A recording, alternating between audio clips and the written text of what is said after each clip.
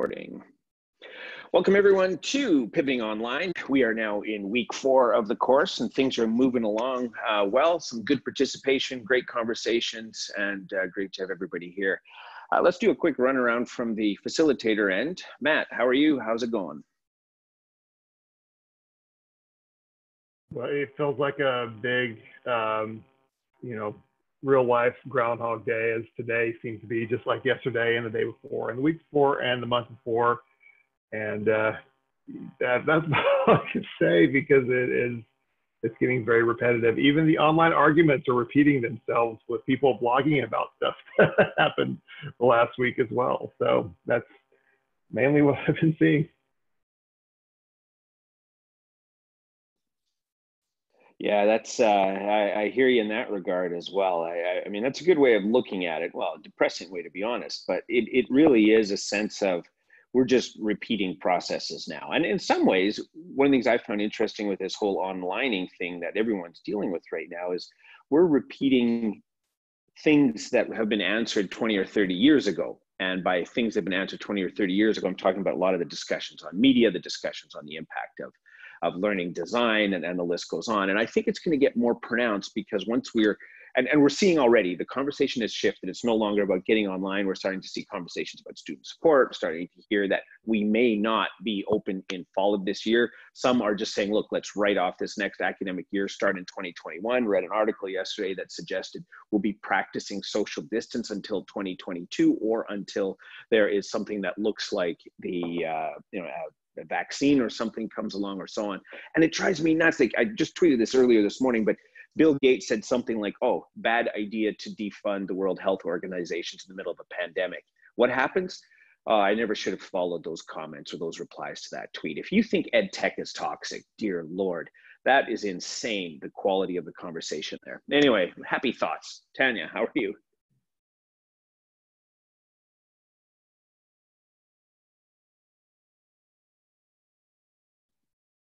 All right, not hearing you. I think I've co-hosted you. Let me try and make sure, make Tanya the co-host. Let's try. I thought I did that already. Tanya, can you try now? Yeah. Oh, sorry about that. I couldn't unmute myself, that you had muted me. I think it's something, I'm not sure what it is, but yeah. You might have to unmute us multiple times. Yeah, I'm sure like everybody that's joining today is that just feeling a bit underwater. I know like many of you, it's like working till the minute I get up until I go to bed, because everybody wants so much information. I'm feeling frustrated. I think sort of like George had mentioned, in that there are just some nonsensical conversations that are happening, and it's and I think it's twofold. The idea that we are leaving social distancing, in the next few weeks or anytime soon, and going to pick up summer courses or the summer term like you normally would. It's just not going to happen, or even in the fall. And so, sitting through meetings nationally and internationally on different groups and committees and boards, and, hearing, like, actually actively sitting in a meeting where people are participating and they are anticipating like August face-to-face events, or September or October, November. And I'm like, why am I in this meeting? This is not worth my time to be planning. I'm not getting on a plane anytime soon. I don't care what anybody says.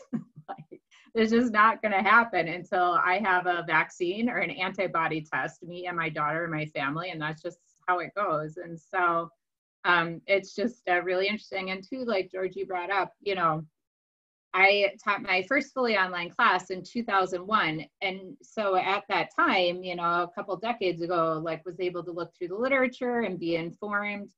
And it's just like a lot of people want to push back on the advice that we give them, because it's not what feels comfortable or natural to them, like hosting 3-hour Zoom sessions to replace their face-to-face.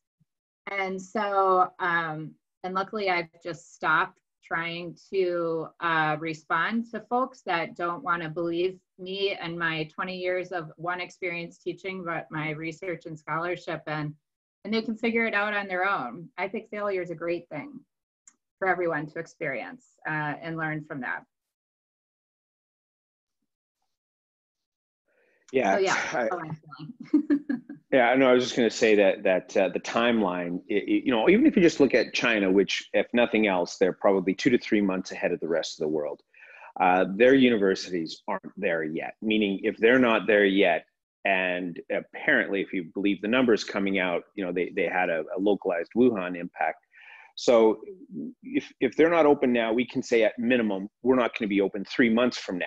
And this is after China's already cleared the hurdle of, you know, bringing it under control. So there is, in my eyes, I'll give it in mathematically a very vague percentage of exactly zero likelihood that will be fully operational by fall. I think too, in talking to my friends in Asia, China and where this happened had a very different containment procedure than we did in the United States. So we could even push that out further, you know, and to the point that we still have people that are not necessarily social distancing probably in the way they should be. And in Singapore, I was talking to one of my best friends and colleagues, and they just put down the strict, like, no leaving your house thing just now, and that's in Singapore. So I just feel like we're months off, and this is a great time for everyone to learn how to truly and effectively teach online before the fall term. And so I know that we want to really hope to be back to face to some extent, and that the universities financially rely on some of those expenses that are charged to students, but I just don't see it happening in the near future. Well, the difficulty with Singapore, what makes it so amplified, is they initially contained it.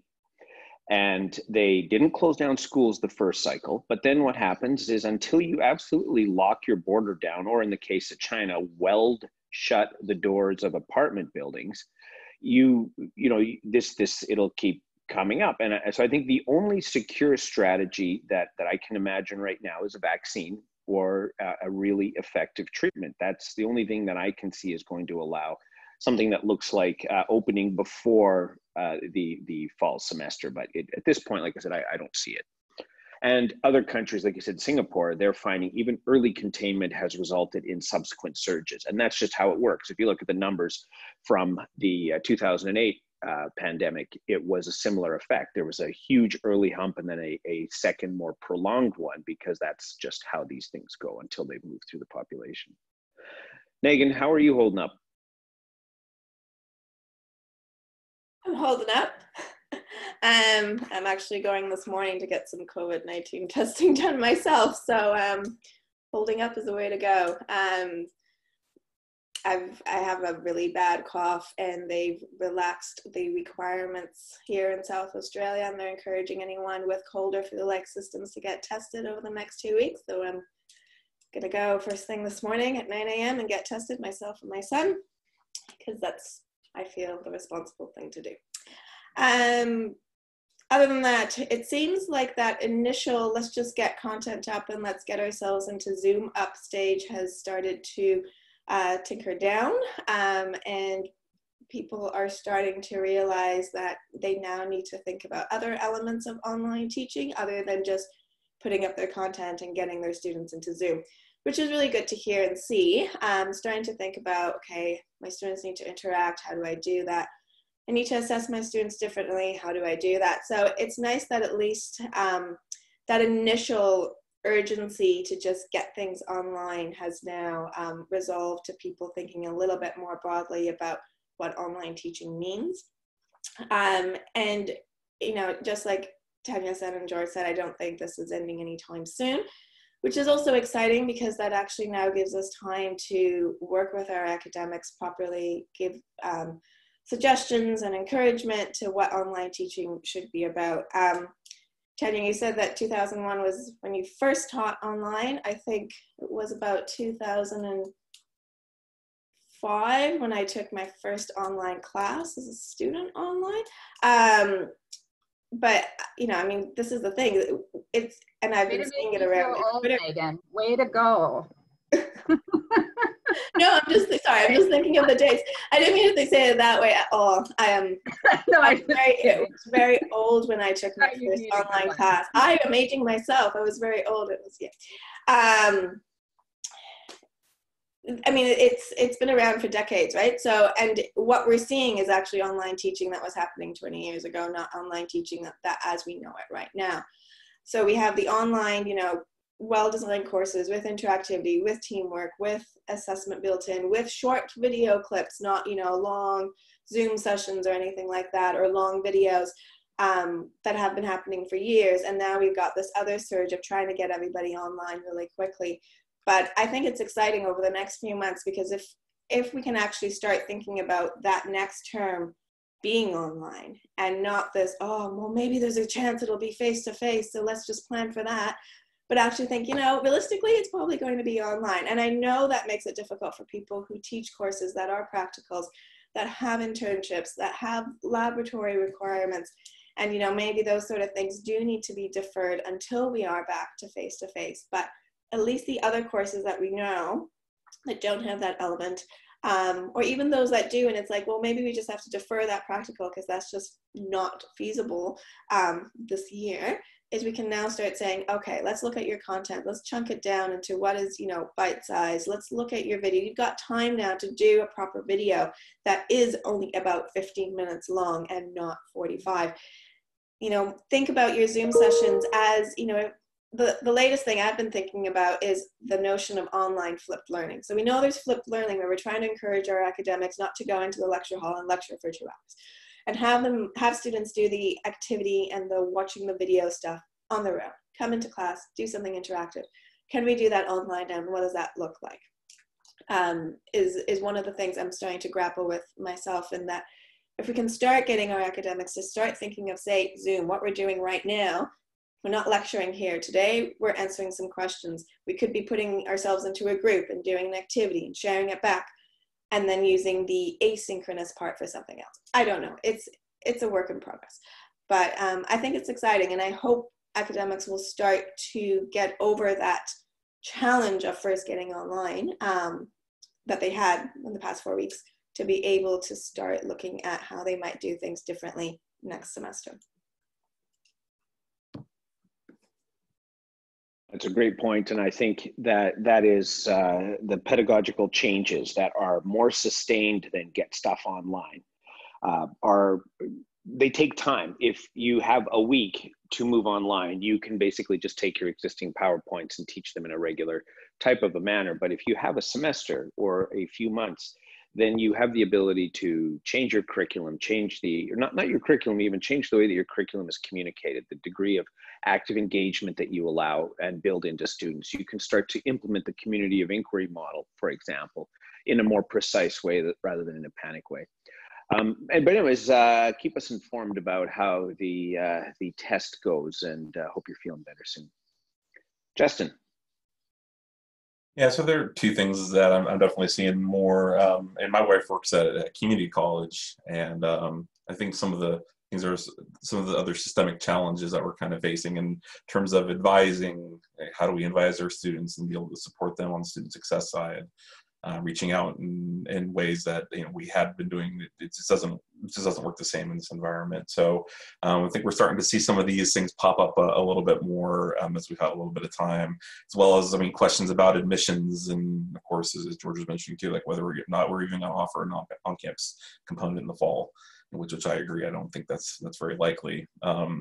So I'm starting to notice, obviously, these things a lot more, but then, of course, then you see those articles of like the University of Oregon where, 300 staff getting furloughed during that time, and thinking about the impact that's going to be for supporting the transition. And a lot of universities already don't have a super great online infrastructure. So, definitely some concerns about that and seeing how that's going to go. That's it's a little bit terrifying. But the second thing is just as we continue to offer professional development at my university, and I'm having continued contacts with faculty, and Matt and I have both been working really hard to help our Center for Research on Teaching and Learning Excellence and Faculty Affairs division to be able to support, you know, this transition. And you know, it's one of the things that I did for quite a while was help run a professional learning community program. And originally we set it up as sort of like this bottom up sort of grassroots way of being able to get some people into colleges that could be more of a sort of like champions and be willing to try some things and promote some culture, a culture of, you know, innovation and just you know, be willing to try maybe one small thing in your class to kind of shake things up. As you saw, that was something that was necessary. We tried, you know, different approaches. So sometimes we'd focus a little bit more on inclusion of learning analytics and using, you know, your educational data informed practice, or trying blended learning practices, or, you know, just things like that. And it's interesting, you know, looking back at my time and helping facilitate that program, and then seeing some of those things continue now. So this is like 2014, and still it's 2020 now, and I'm hearing a lot of the exact same things. And you know, a lot of the resistance, and you know, when you see certain particularly STEM fields, I've always had it seems like I have a larger challenge of getting people to necessarily think about changing the way that they approach things. And also, this is the idea of having a lot of control of your class, and cheating is another thing. I know we've brought that up multiple times in these live sessions.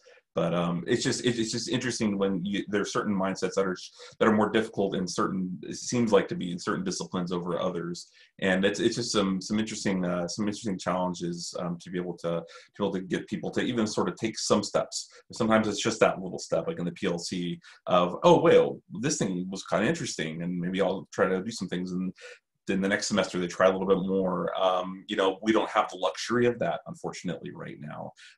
Even with the fall, you know, we have a summer time here, but I mean, people still have a lot of things going on. And one thing that keeps coming up too is, man, how are we getting time to get our research done? And all the other service-related activities as you know, faculty on a campus. Holy cow, like all those things fallen by the wayside. I know my research has definitely fallen back a lot too, and I'm not even have like a big teaching load or anything like that. So you know, there's just a lot of other bigger challenges that are out there right now. But you know, I just encourage everybody to keep up the good fight, and you know, I know that right now it's a tough time. You know, hope that this course can be something that can be supporting you going forward. And one of the things that has a big impact right now is there's a lot of departments that in the past had to struggle to get people to show up. So I know, Negan, you're familiar with this as well, with your unit, and you know, anyone that works in sort of an ed tech or a technology support department on campus, teaching and learning center, has for many years struggled to get people to show up to workshops, and whether you like it or not. And it's unfortunate that this is a positive thing in the middle of a crisis, but really this is an incredible opportunity for these departments to reach out and influence and impact staff, because it is just unprecedented where you can run a webinar that, you know, used to you'd have a workshop and 6 people would show up, and now you can have a webinar and your room fills up because everybody has questions. So I'd appreciate any reflection from any of you on what have you seen from the university support services like Teaching and Learning Center and others. How are they holding up in the middle of this? Well, we're holding up. We're incredibly busy. And like I was saying, initially, it was all about how do I get my content online? How do I use Zoom? It was at a point where we were running 1.5 hour Zoom workshops, probably not the best example, but 1.5 hour Zoom workshops, 3 of them a day for about 3 or 4 weeks. And there were a lot of people in those. So they were booked out. That's why we were running them once a day. Then we made them 3 times a day. It was absolutely insane. So we were trying to get so many people over this hump, because their immediate reaction was, oh, I do a tutorial. Okay, I'm going to do it in Zoom now. I do a lecture. Okay, I'm going to do it in Zoom now. So it was all that push to get people into Zoom. Now, finally, I think it was just before Easter, the week, we started seeing very few people signing up for those workshops. And in a way, we were thrilled that now there were only 1 or 2 people signing up to the workshops. We thought, wow, we have met our mass criticality of Zoom workshop training. Yes, we've done it. We can finally move on to other aspects of online learning and teaching. What a concept. So now we've switched the focus, and also because of the demand coming from our academics now was, all right, I can do Zoom, I can get it, that's great, but how do I design a proper video, not just anything I can just record myself? Or how do I actually get my students to interact now? They're not interacting, what do I do? It's like, yes, thank you for those questions. So now we're actually moving towards a model of short courses, short asynchronous courses with a bit of synchronous built in, but largely asynchronous courses on topics in those courses, such as how do you interact with your students? What sort of announcements do you send out to your students? How do you facilitate teamwork? How do you maybe grade or give feedback to students online and that sort of thing? So we have these short courses now being offered for our academics as our next stage of professional development, moving towards that better notion of, okay, teaching online, what does it look like and what do you have to consider? And also having them as a student in the courses, and we're feeling very strongly that if they experience it as a student, then they can take away from it the positives and the negatives that worked for them and then apply it to their own teaching.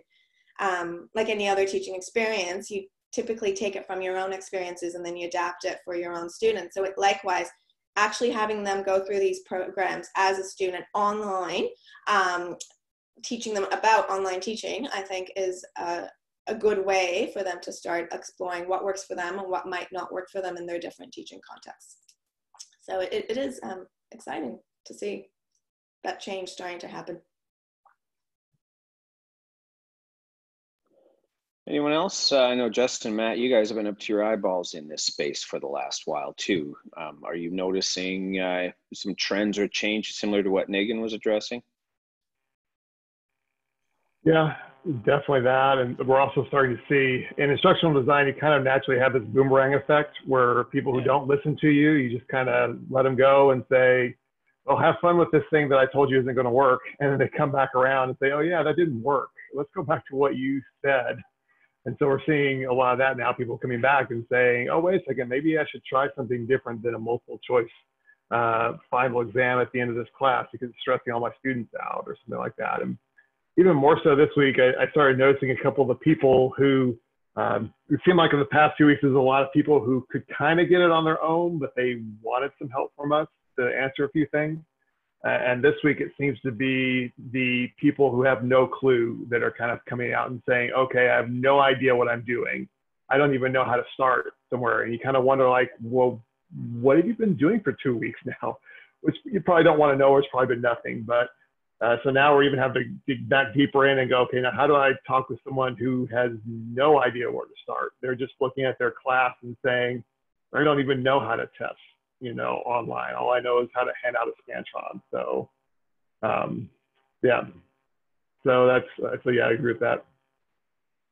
And like I said, we had a proposal for a lot of this a few months ago to put a bunch of small asynchronous courses online to teach people how to get online. And that proposal, that grant was rejected. So I'm not bitter or anything, but hey, they have their chance.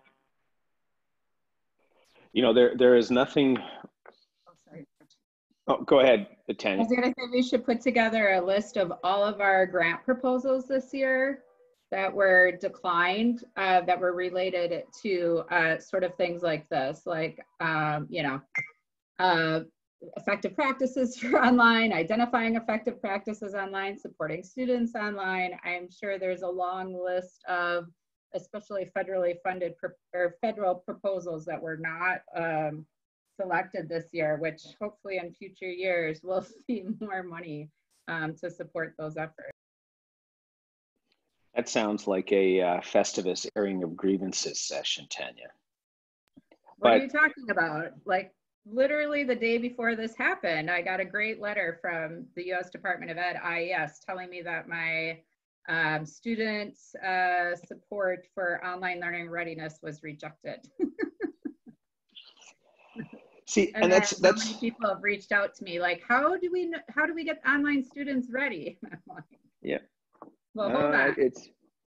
See, and I guess a little bit of that is that there's a lot of people who are at the I told you so stage for good reason. I think Matt brought an interesting point up, which is that it's been difficult for ed tech people and learning designers and others to be recognized as a craft in its own right. I think a lot of academics and faculty have looked at some of the individuals that help people move curriculum online or help support teaching practices, teaching and learning centers in different universities.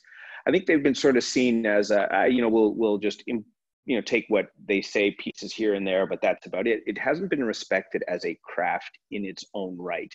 And as a result of that, now there's growing recognition that it is that, but there's also a lot of grants and grant reviewers that need to be purged. Like, as I'm sure you know, Tanya, the people who are reviewing the grants, they're the problem. And they likely come from a traditional perspective of these are not unique crafts in their own right. They're just enabling support systems for faculty to do what faculty do.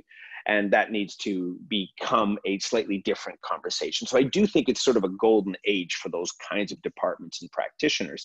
One of the drawbacks I've seen, though, in a lot of instances is, which is what we tried to address here somewhat in this course at least, but it's not been a research rigorous perspective in many cases. It's been heavily practitioner based, which is important too, but getting the learning sciences into the conversation seems to be urgently needed.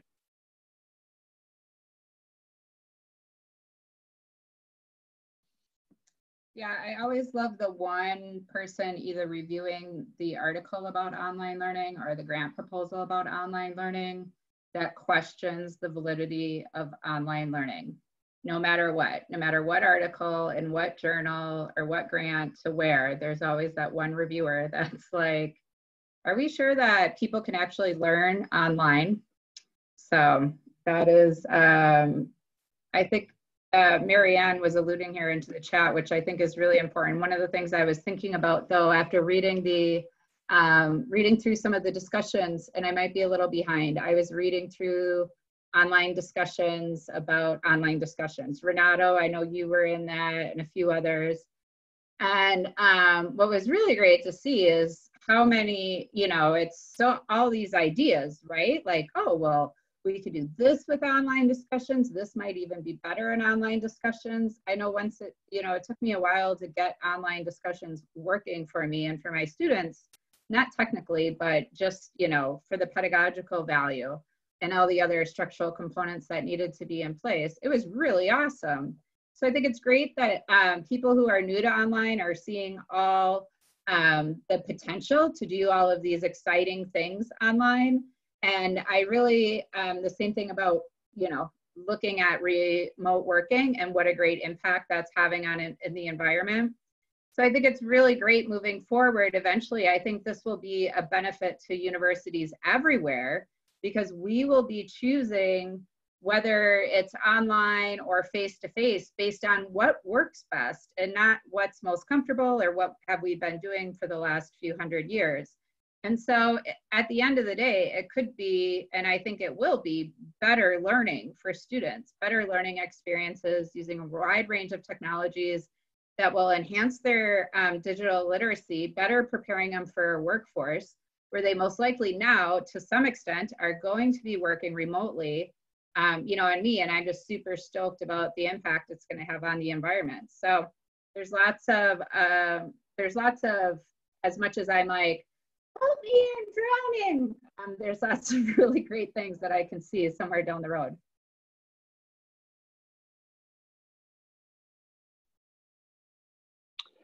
Yeah, absolutely. I think the opportunities that we're just starting to see, or the indirect benefits, whatever you want to call it, the constraints. I mean, constraints are in some ways a type of freedom, because when you're presented with a series of constraints, you do have an opportunity to rethink and replan. And this isn't, as many people have said, this isn't a done by September thing.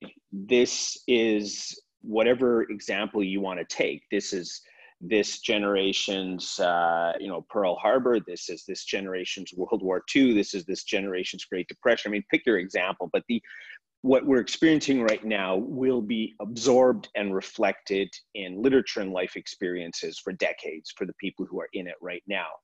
And the reason I think that's consequential is it will have ramifications, as you were beginning to indicate, Tanya, that go well beyond just our interest in digital and online learning. It's going to completely conceivably lead to a rise of a new Green Deal type of initiative, a rise to worker organization that we haven't had in the past. When your unemployment creeps up to 13 to 15%, and the list goes on, you start to see a range of these knock-on effects that are going to start to drive it. And it provides many people in higher education with a point of discussion and departure, because the best time to change a system is when that system is already in flux. And so I think there are opportunities here for people who are willing to, in spite of being ridiculously and insanely busy, but there are opportunities now for people to begin to vision what could university look like. And we're never going to have a more fertile opportunity to move the academy in ways that we find desirable than we have right now. Everybody's been treading water now, but we are emerging from that water treading to, I think, a period of visioning. And that's reflected in EdSurge Inside Higher Ed Chronicle articles that are starting to indicate how university presidents and provosts and faculty and support staff are starting to think about this future. So what's your take on this from any of you four? That what do you think we could do to help enable that conversation or promote that conversation more so? Well, I think Tanya touched on it when she was saying that working in the future could very well be different from what it has been, and moving towards potentially more remote working, for example.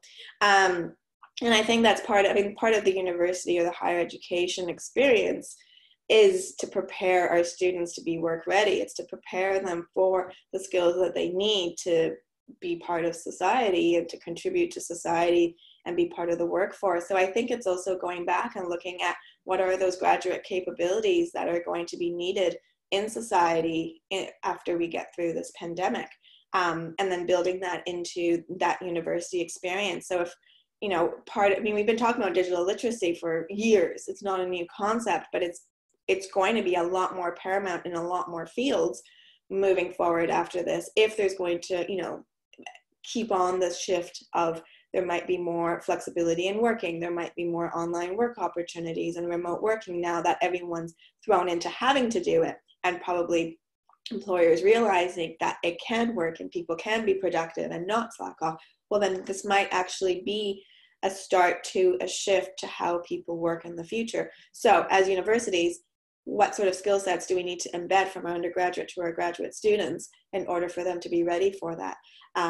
So I think as part of this shift of, well, what is higher education going to look like? It's probably going back and looking at what are our graduate capabilities and attributes going to look like moving forward as well.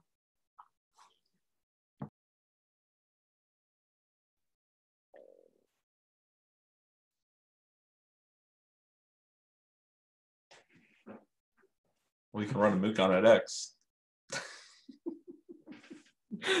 No, in all seriousness, I think that there are a lot of opportunities for people to.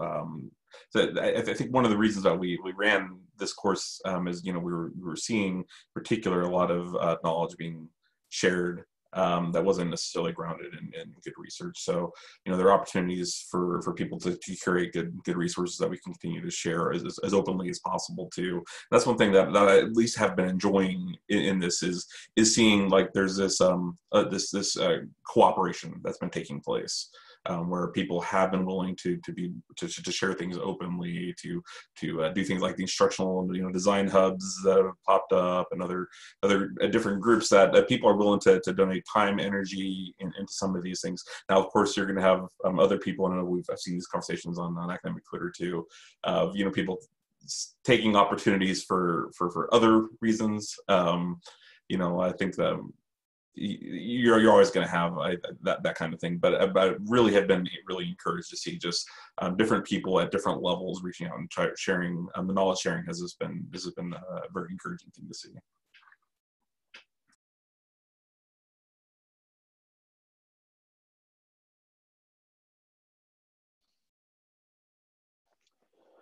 All right. Well, let's talk a little bit about things that you've seen in the forum. So last week we sort of had a really significant bit of interaction around fostering online, and we talked about a number of different topics and resources related to promoting it and to guiding it. We addressed the equivalency theorem of that Anderson put forward as well. And this week, though, we turned to assessment, we turned to evaluation. There's not much going on in the forums on that topic currently. There's been a little bit happening. We shared a Dunlosky video that is really a summary of a much longer article that some of you may want to dive in, because what it really indicates is that a lot of, and his was a meta-analysis, but a lot of what we think is important in learning isn't. And the things that we really promote in classrooms often isn't the most effective way to learn in traditional environments. So that was the Dunlosky article, if you get a chance to dive into it. And it takes it sort of a cognitive psychology lens on learning. Now, the impact of those practices in digital environments hasn't been done. If you look at the most prominent papers and the resources that have been addressing learning outcomes, learning performance, learning gains, there's a lot of equivalency arguments being made. Namely, we're saying, yes, we should learn online, we can get similar outcomes with the right kind of design, and the list goes on. What hasn't happened is what specific learning processes that are comparable to the Dunlosky article are similarly effective in digital practices. And I think I'm going to throw this out to Tanya, because this is sort of an area where you've done quite a bit of work in sort of your distance education research so far, but I'd be interested to hear from specific learning practices, and then we want to move that into the assessment evaluation end, but specific learning practices that you've seen so on, why do you think we haven't addressed that as well as we've seen from in-classroom or cognitive psychology lenses? Why is that, or unless you disagree with me, I'd love to have a disagreement as well, but why is that not as well known in this area in distance and digital education? Well, I think there's a couple of reasons. I think one, and I guess for this discussion, I would like to keep it just to higher ed, because I think it's a different discussion if we start talking about K-12. Although I know there's probably K-12 educators, I know for a fact, that are on here, and somebody else can talk to that fact. But what I've learned, and especially in my critique of assessment, is that we don't know what learning is, honestly. We're not doing and I am not from education. And so it was something where I was just expecting like there would be an international definition of learning and standardization in the ways in which it was measured, using post-positivistic and interpretive paradigms and so forth. And that's not really the case. And then I started going backwards because I'm a loser and have lots of time. And so I pulled like all of this stuff like Vygotsky and Piaget, and I already knew Dewey from communication. And I was reading Thorndike and like dove into the last 100 years to figure out what learning is and what is active learning. And all of those sorts of things. And I think there's one thing is that there's not a really solid agreement. I think the other issue that we have in higher education, and we've talked about this in several different venues, as well as specifically in online education or distance education, or however you want to wrap it up, is that we have a interdisciplinary or multidisciplinary lens looking at a phenomena, and everybody is coming from different meta-theoretical or paradigmatic stances about it. Different, disciplinary constructs are informing the way that they look at it. On the other hand, we have all sorts of people that have become educators that know absolutely very little about education. When people were in graduate school, very few people learned how to do more than lecture and to recycle the syllabus that they had as a student. I think I was one of the few 20 years ago when I started my graduate program that there was actually a pedagogy course, which is funny because I actually was the only graduate student that got out of it because there was something else I really needed to pursue beyond that pedagogy course, which probably would have saved me a lot of time if I would have had it. And I think this goes back to, George, to what we were talking about with the issue with grant applications, the reviewers of the grant applications and the understanding. I think just like I just wrote this chapter on learning sciences, and I was like, what is learning sciences? And people were calling me a learning scientist. And I was like, okay, fine, that sounds cool. But I actually dove back and situated the rise of learning science within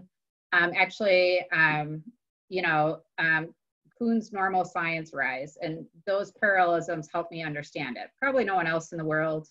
But understanding how social science developed from normal science to different ways of looking at social phenomenon, in particular in psychology and other areas, made me understand how learning sciences were looking differently at learning. And so we still have a lot of faculty that are looking at learning as students are empty vessels, and I'm going to fill them with my knowledge, this transition model. You know, right now, when talking to faculty every day, all over the world, that's just how, you know, we're the sage on the stage. I have all the knowledge. Knowledge is scarce. Let me pour you with my knowledge through my great oratory, you know, almost thinking of Socrates and Plato and the rise of rhetoric here. But what we know from the last 100 years, see, I thought active learning was new. Like I was like, oh, Chickering and Gamson just came up with this idea, and Bonwell and Eielson. And then I'm reading this stuff in like 1913, and I'm like, we knew this over 100 years ago, that it was interaction. And, you know, I'm from communication and a lot influenced probably more by sociology and psychology and probably anthropology too. And it's just this idea, I've just always felt that interaction with the environment or interaction with each other was really key to learning. And communication models and learning models are very similar back from the 60s, if you look at the comparisons of them, or even some of the first models out in the 30s. And so, you know, for me, I think that, and this is what I try to do in my research and my work, is trying to bring together interdisciplinary teams to identify effective practices and to disseminate this information. I think, though, we run up against, not to take a postmodern perspective, but sort of structures of oppression. And I think we are seeing a rise to a new field when we talk about online learning and online education. You know, but it's just hard to get things moving. Who knows? This might be the pivotal or the critical event in our time that actually leads to us investing in online education as a field. And so, you know, I come from communication technology and computer mediated communication. And it's like that field has just grown so much, even though it bridges a few areas. And just to see like this internal struggle almost of education, whew, it's exhausting. I don't know why I'm still doing here. So I don't know if some of you feel the same way about that, or, but I think, you know, that's like my big picture view of why this, you know, the idea of learning and assessing learning can be such a challenge. I'll stop now and get off my soapbox before I get too excited. Well, and can we hear, I think the topic that flows out of that, because learning determines assessment, or should at least determine assessment, like what your learning goals and learning targets are. What do you think are, and this is an open question, but like, what are you finding with assessment now as you're interacting with faculty? And Megan and Matt and Justin, this may be more directly to you, because I know you guys actually just led a workshop at UTA, Matt and Justin, on this on Monday. But can you talk more about what you're seeing around the assessment and evaluation concerns of faculty?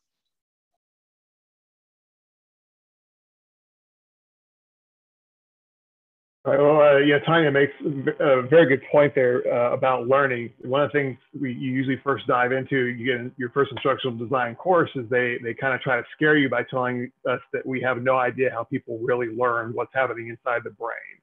And they say, well, you know, everyone is operating off this, the mind is a computer type of thing, you're an empty vessel kind of thing, and those different ideas. And that's not even how brain scientists really even look at how brains operate anymore. But hey, by the way, multiple choice tests are kind of based on this idea that, hey, the brain's a computer and we just get you to output what's in there onto this quiz, and we know what you've learned, and that's it.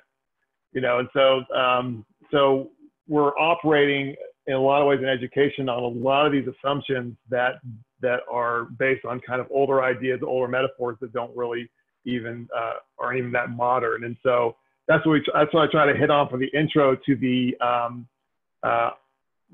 assessment session on Monday, was that, you know, we don't have a good way of peering inside of someone's brain and seeing what learning actually happened in there. So we're looking at representations, we're looking at artifacts, we're looking at methods to get them to apply what they learned to some task, either a question or a paper or a discussion forum or something else. So that is a better way to look at it, is that you are creating this task for students to apply what they've learned to that task.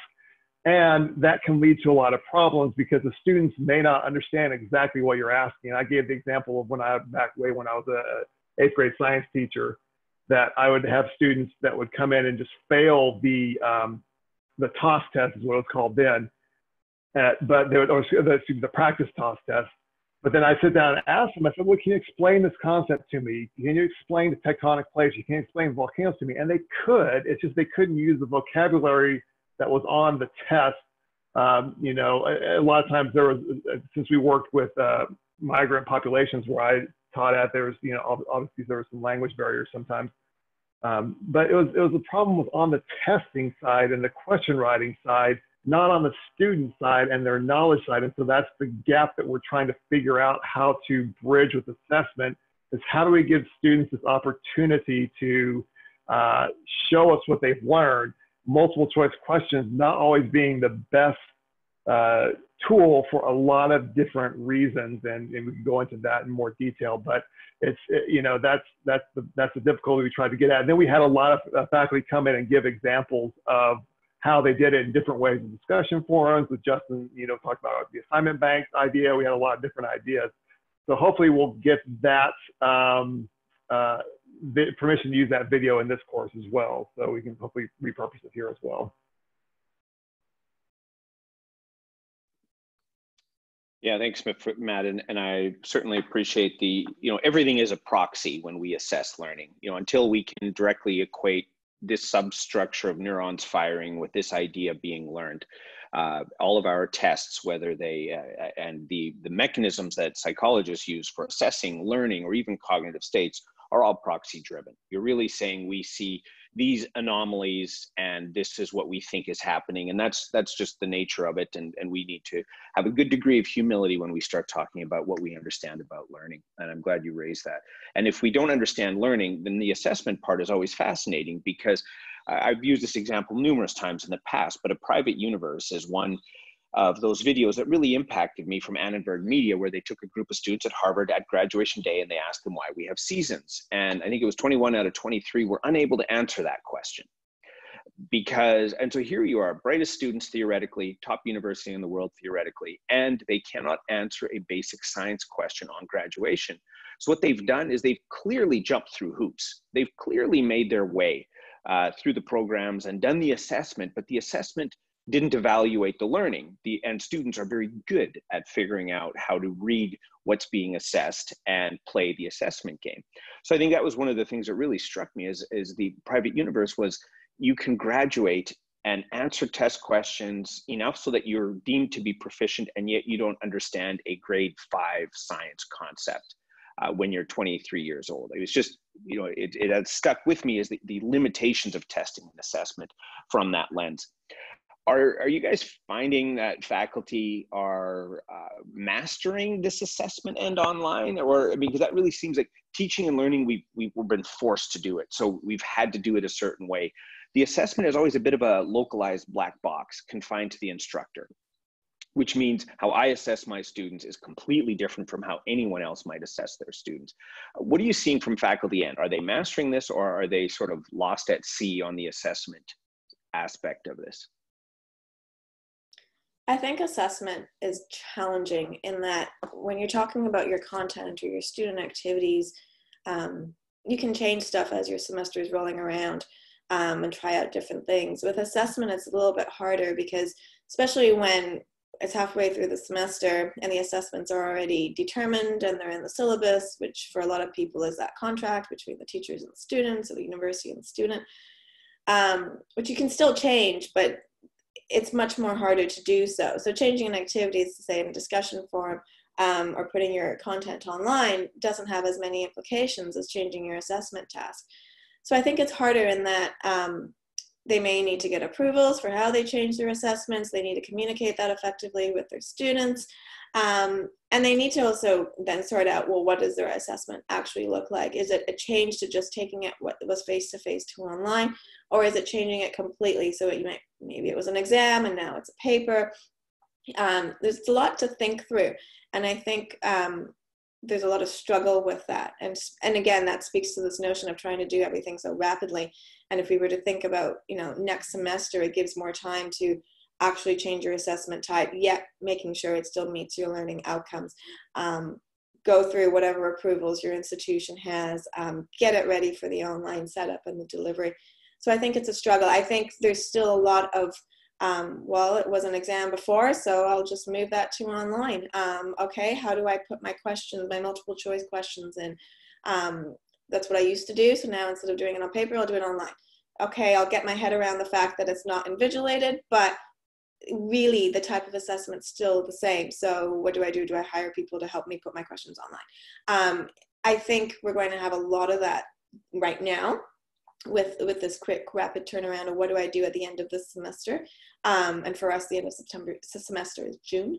But hopefully, again, talking about that next term, we have more time to properly think about assessment and how it's aligned with the curriculum and how to actually do it properly online. I think it's a big struggle. And thanks for that, Megan. I think, and some of the questions that Laura just dropped in as well, or comments, it reflects mine as well. Like, mine was a leading question. I think out of all the things that go on about online teaching and learning, the assessment part is the one where we're struggling the most. And yeah, there are teaching, if you've got enough time, you can build adaptive or group-based learning or problem-based learning into your curriculum. And you can take a number of different approaches to try and drive the conversation forward with students and improve your teaching and learning. However, assessment and evaluation, it's so clunky, it's so rudimentary. It's proctoring services are a big go-to for us. Webcams, exams, and biometrics, rather than saying, which is an entire culture of distrust. Like, we're really saying to our students, we know you're lying, thieving bastards, but now please take this test. So I think there needs to be a way for us to really advance the assessment and evaluation part of the online learning space in this gap that we have between this semester ending and the next one beginning.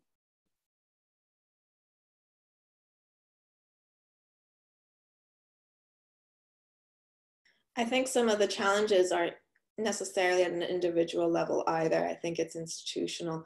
So I think there's larger changes that need to be done in terms of, say, how assessment changes are approved, the openness of talking about, well, maybe it doesn't need to be an exam as the best assessment method, but there's other ways that you can assess the learning outcomes of your students, and institutions being a little bit more open to that. So I think it's much more of a systematic issue than an individual instructor issue, which is why I think getting over the hurdle of content online, interactivity, and activities online is a bit easier, because you can work one-on-one with an academic on that, and they don't have the same sort of implications to the people that they report to in the institution. So I think that's why assessment's more of a struggle, because it is a much larger systematic issue.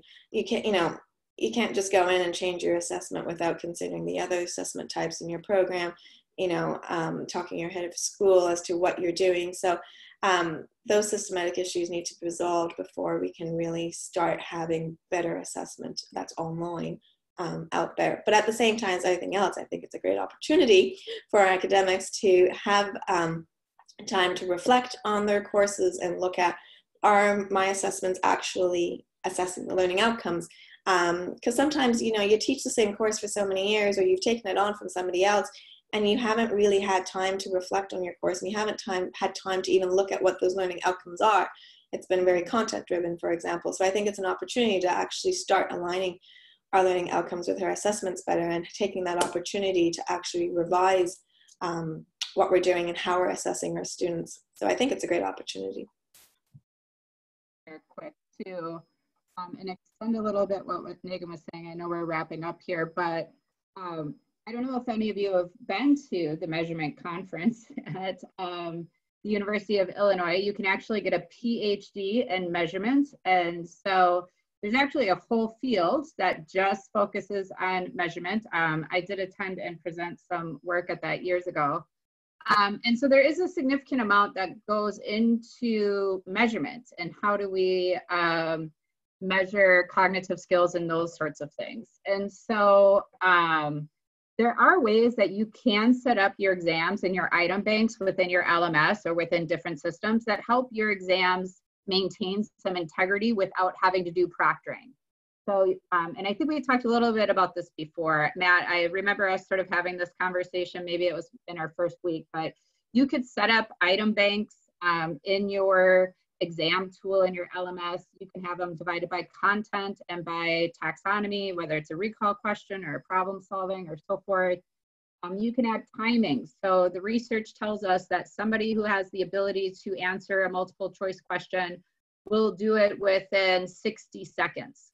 So I give my students 90 seconds for multiple choice exam item. And you can look at you can randomize the items, you can randomize the responses. We also have item statistics, we have p-values and point by serials that give us indication of how we can improve our items. So there are ways that we can develop sound measurement, and it would be great if our universities were spending money to some degree on that, although there is no money, and who can spend money on this? I do have some information I could share out if folks are interested in how to develop more valid and reliable exams. I think the problem is lots of the exams that we have, none of us are psychometricians with a PhD in measurement, and so they're not valid and reliable measures. That's a big issue. And so the item banks that the publishers give you, not valid and reliable. There are not psychometricians or people with PhDs in measurements that are developing those either. So what you're doing is you're measuring the student's ability, let's say Matt and I, our ability to take a test. Matt and I are super good. I can look at your response options and tell you which ones are automatically not the response option. One tip-off is the one that's the right one is longer. You spend more time on it. I used to go around and help people develop these. So anyways, that's one thing. Extending what Megan said about the institutions, we do have fields like engineering and nursing that have state boards that have to have examinations. Public health, certain fields, and so those are areas where it's going to be more high stakes testing. So you might have to have some ability to have some proctoring or work with a third party like Pearson VUE, who has remote locations where you can take exams. So there are some of those areas there. There are also areas in certain fields where I see this more than others, where it's just more difficult to have authentic and meaningful tasks and forms of assessment, or certain courses, like COM 100, like how authentic is anything in that class, So I think there's lots of considerations there, but I think it's an opportunity for you to look at your course or courses and say, hey, are there some more meaningful things I could have my students doing that are going to produce evidence that they actually learned what I wanted them to learn this semester? So anyways, I will step off of that, but I'll look for some of, I think it's probably on my blog or somewhere, some of that psychometric information if some of you are interested in improving your exam banks or your item banks. All right, we're at the end of our time here, so thanks all for joining us, and hope you have a great rest of your day. Killing the recording now, and we'll see you next week, or some of you maybe tomorrow when Dave and I rant.